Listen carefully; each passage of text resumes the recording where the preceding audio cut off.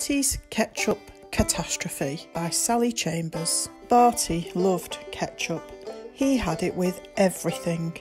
He had it for breakfast, he had it for lunch, he had it for dinner, he even had it for his birthday.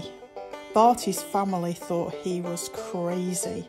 Crazy for ketchup, they all said. Barty always had to help his mum with the shopping as the ketchup was heavy.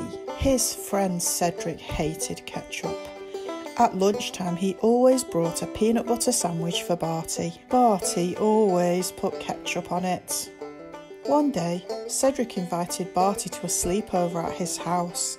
For the first time ever, Barty's parents said that he could go. Barty was really excited. That day, Barty packed and repacked all the things he would need for his sleepover at Cedric's. When he got there, he raced up to Cedric's room and they played. They played games, cards and puzzles.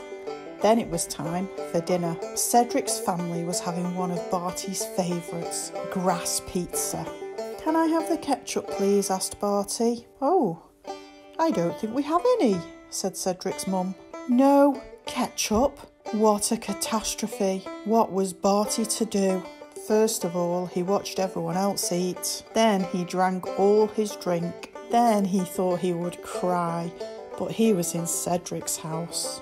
Finally, he thought he would try one little piece. Then he tried another one, and another one, and then he asked for seconds.